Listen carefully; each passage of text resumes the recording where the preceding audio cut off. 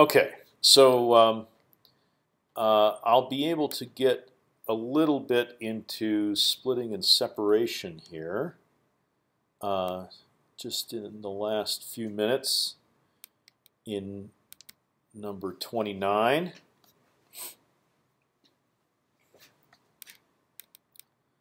And that's one of the last topics that we have in this class. And I'm kind of continuing this sort of review of the theme of what can we we've learned a lot about migrating zero offset data, especially simple data sets like simple but very good and very interesting data sets like chirp data. Okay, what other kinds of data sets can we apply what we've learned to?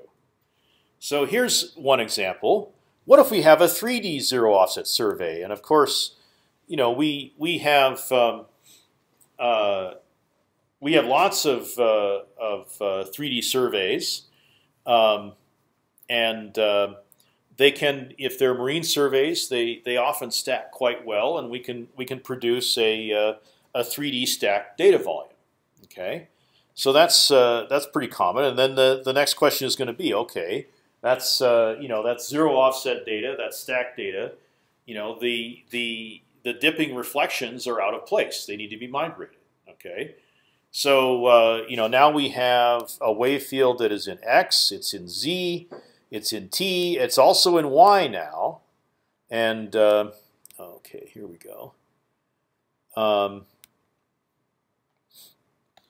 It's also in Y now, so we've got an additional dimension over what we had.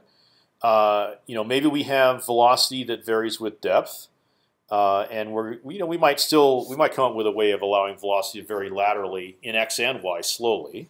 Okay, and we have zero offset, h equals 0. Okay, so that's the way to represent this wave field,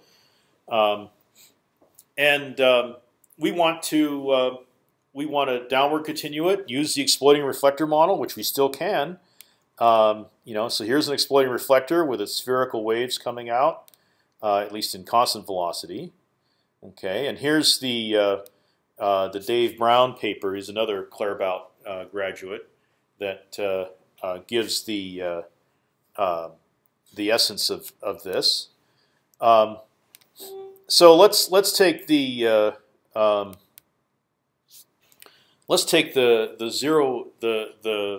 simple assumption. Let's take constant velocity. Okay, how can we migrate such 3D data? And this is still true. Maybe the data set is way too large to be shoved through a 3D Fourier transform. Right? We could migrate that data set with a 3D with a 3D Stolt migration. But maybe that's just too heavy-handed. That's too ham-fisted. That's not gonna give us the details that we want. We gotta what if we want to take 2D sections individually and we could we could create such things as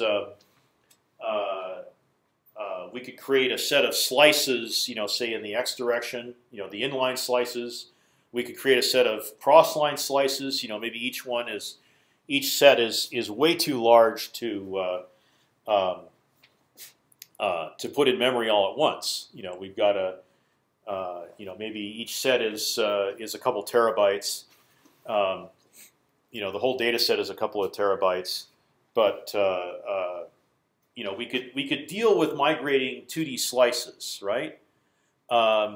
And if we could migrate 2D slices, then maybe that would be a whole lot easier than trying to do one big Stolt migration, or actually try to migrate the whole thing in 3D all at once. Like with a 3D extrapolator, a 3D paraxial wave extrapolator. Okay, so what's the basis of what we're going to try to do? So let me remind you about the 15-degree paraxial extrapolator, right? In retarded time, so it's as simple as possible. So it's d squared q dz dt is equal to v over 2 times d squared q dx squared. Okay, the subscripts are derivatives here. Now for 3D data, okay, it looks like this. It's the same. The thing that's changed is that we have to add the y direction second derivative. Okay.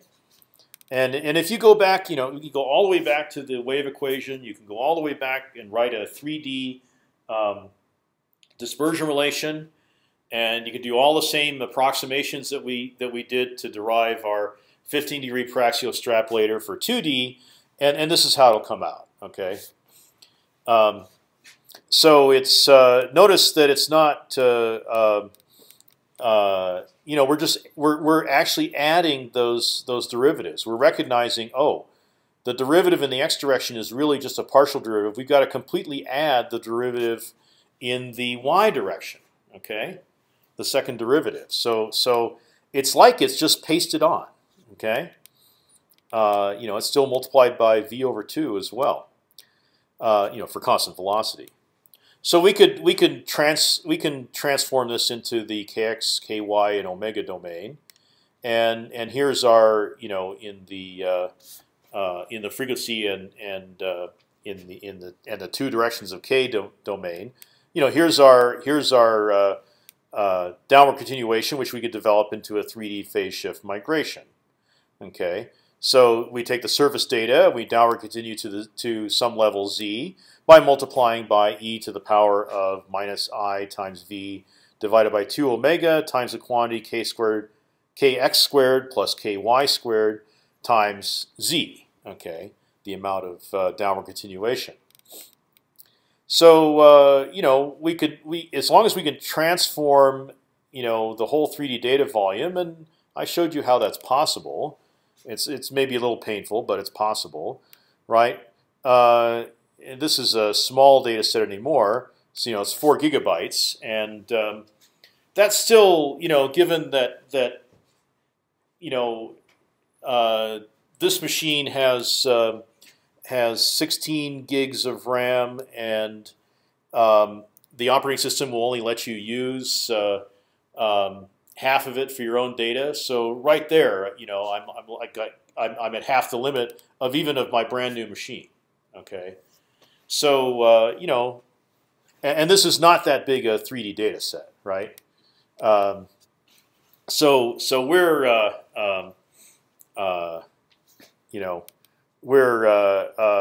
we're still pushing our we're going to get in computational trouble here pretty quickly.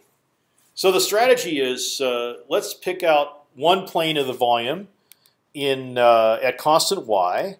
And so whatever slopes there are across x, we'll migrate that, and then we take that, we reassemble the partially migrated volume, the migrated in x, and we pull out slices at constant x, and we migrate the dips in the y direction. Okay, could we do that? Could we do essentially nothing but 2D migration here? And achieve the same thing as 3D migration. Okay, I mean on the face of it, strictly no, it's not going to be the same. So how close can we get? Can we get close enough with this much more efficient procedure? Once I've got the data sorted into cross-line slices, then it's really no problem to I'll just bring each slice in off my 32 gig memory stick, and very fast migrate it in 2 dimensions and put it back on the memory stick. So not a big deal. Okay, so our whole 3D migration routine, could it become nothing but successive 2D migrations? Okay, we know how to do those 2D migrations already. There's another advantage, right? Aside from the sorting of the data, right? We could just use our existing migration programs, whether it be Stolt or finite difference migration, or Kirchhoff sum. We don't even have to extend our codes to do this. Okay. we've got to handle the transpose operations, but we've got some hints about that too. All right, what I'm going to tell you when I finish this lecture in an online post, I'll tell you that yes, this is possible, and all we have to do is show the validity of dividing our 3D extrapolator into two directions of 2D extrapolators. Okay, and the question that I want you to consider in the meantime is, could you do this for a? Let's say all you want to do with a 3D data set is an FFT. You want a 3D FFT. Okay, does it work to divide it up into successive 2D FFTs in both directions? Okay, and so if you consider that question, you'll see why this could potentially work for migration. Okay. So I got to thank you for putting up with this class, and I'm going to